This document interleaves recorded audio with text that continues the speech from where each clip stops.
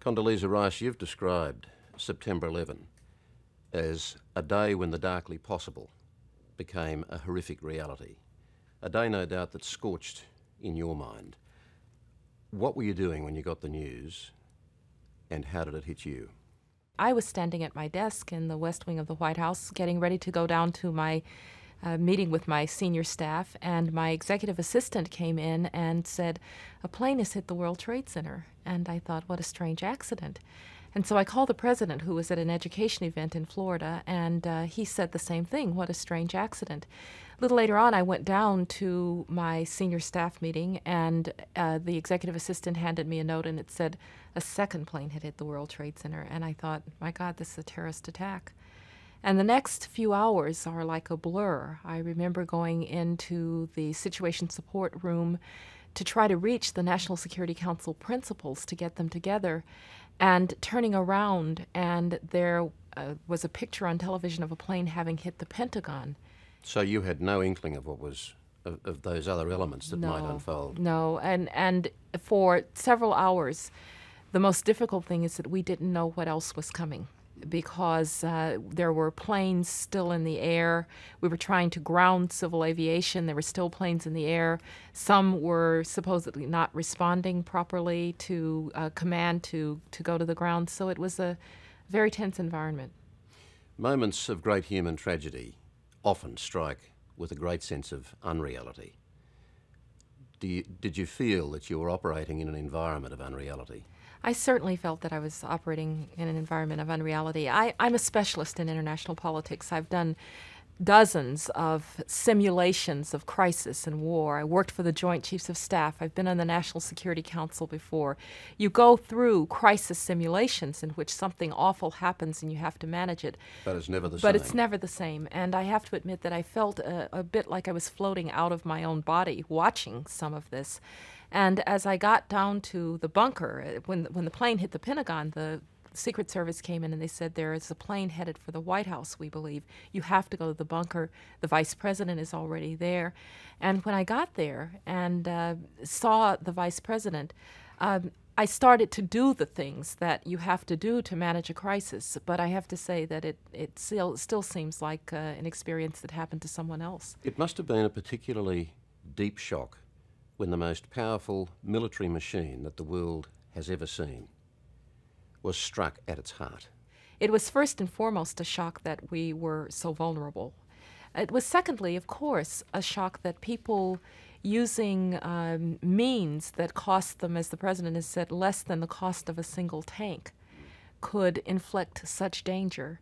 And third, it was a surprise. And though we knew a great deal about Al-Qaeda, we knew that they were trying to hurt us, it was still a surprise how they did it. And it's an important warning to all of us that surprise is always a factor in major attacks, no matter how well prepared you may think you are. I know that you've had no confirmation one way or the other, or I don't think you have, but do you believe that it is likely that Osama bin Laden is dead? I really don't know if he's dead or alive. The president may have put it best when he said if he's alive, we'll still get him, and if he's dead, then we got him. I think we just have to assume that we don't know. The key is to make sure that the Al-Qaeda network is disrupted. Osama bin Laden, of course, we'd all like to, quote, get him. But this was never a one-man network, and every leader that we wrap up, every command and control installation that we destroy is one less ability, one less capability for Al-Qaeda to do the sort of thing that it did on 9/11. Iraq is now clearly back in America's sights after September 11. What does Iraq have to do with September 11? Well, we had a problem with Iraq before September 11th. We have a problem with Iraq after September 11th. But perhaps we see it with a little more clarity now. What it means to have a threat that's out there lurking, a hostile threat to the United States, and not to be able to get to that threat before it gets to you. I do think that it's given a new clarity to the real nightmare, which would be the joining together of weapons of mass destruction in the hands of tyrants with the threat that is terrorism. in and of themselves, these are important and devastating threats, terrorism and weapons of mass destruction.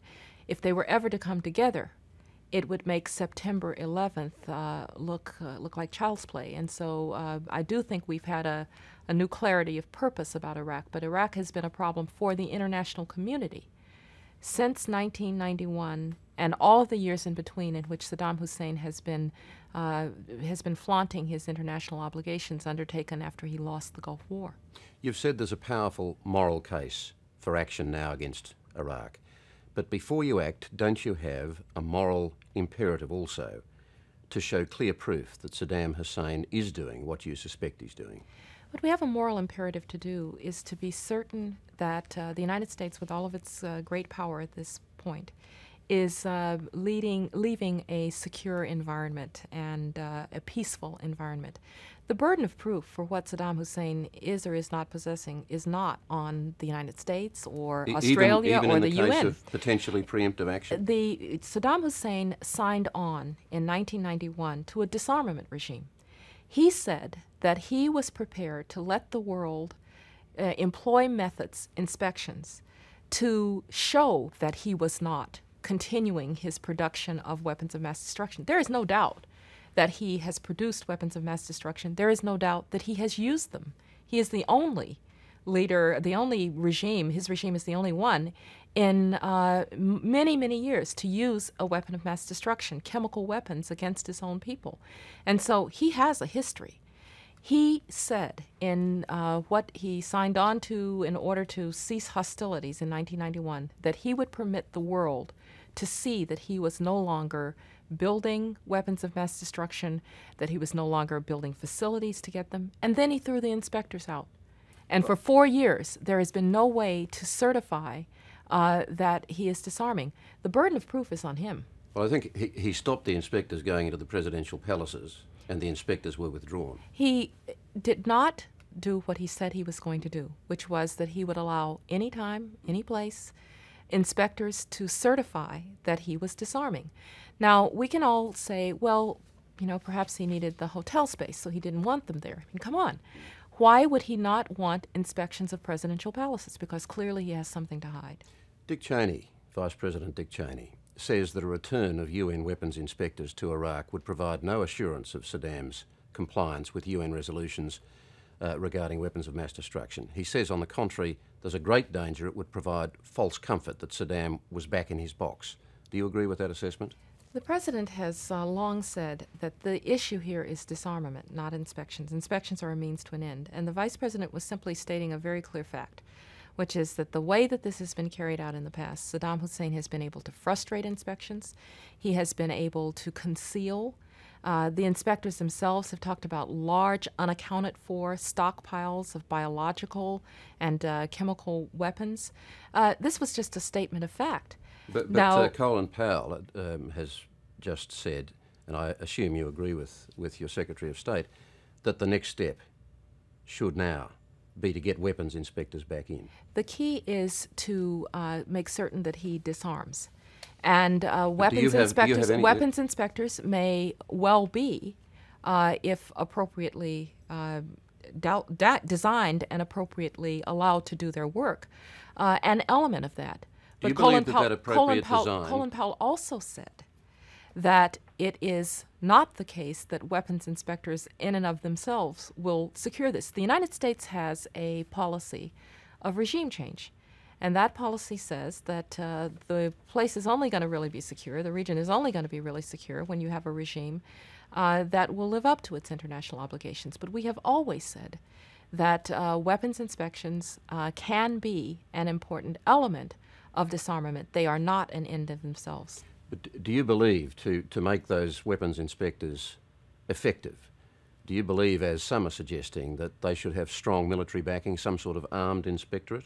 Well, we will see. What we do know is that up until now, the inspectors have never been allowed to do their work in a way that certified what Saddam Hussein said he was going to certify. Is that an option, a kind of armed inspectorate? We will see. But the key here is that the world needs to be certain about the disarmament of this regime.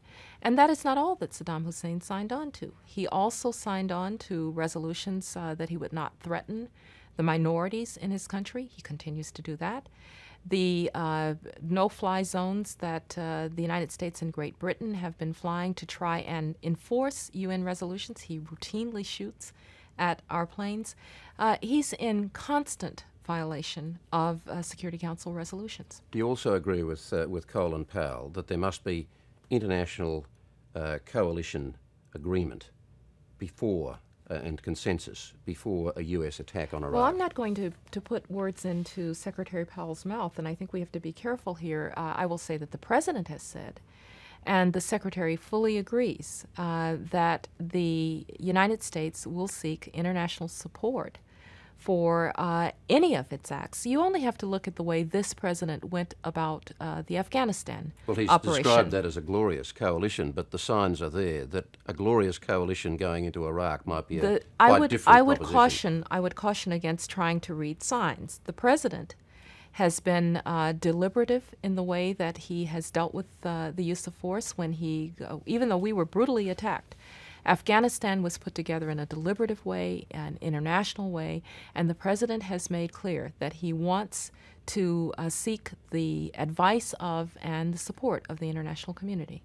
Then there are those critics at home like General Scowcroft, General Schwarzkopf, Lawrence Eagleburger, James Baker, the President's Middle East envoy, General Zinni, Henry Kissinger, all voicing to one degree or another concern about military action against Iraq at this time. That must cause you some cause to pause. As the President has said, the debate and a healthy debate about the course of action where Saddam Hussein's regime is concerned is to be expected in a democracy, and it is a healthy thing.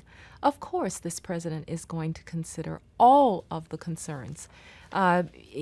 People don't have to tell him that there need to be concerns about how we deal with the regime in Iraq. But I will say this, it is also the case, as the President has made his argument, starting with the State of the Union, that there are considerable risks to inaction as well. General Zinni says that war against Iraq would be unwise for a whole raft of reasons. He's your envoy to the Middle East. He says, quote, "It's pretty interesting that all the generals see it the same way and all the others who've never fired a shot and are hot to go to war see it another way." Is General Zinni wrong? Well, I'm not going to deal in the hyperbole in which General Zinni is apparently quoted there. I will just say that this is a deliberative president who will look at the options available to us, who will consult with the Congress, who will consult with our allies, and who will decide a course of action. Is it conceivable that you could go into Iraq without UN support? Let's be very realistic here.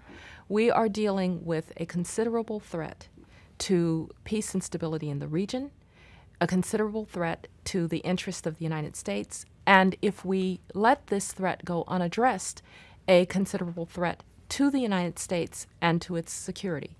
That is something that the American president cannot allow to stand. And the only decision that the president has made is that the status quo is unacceptable.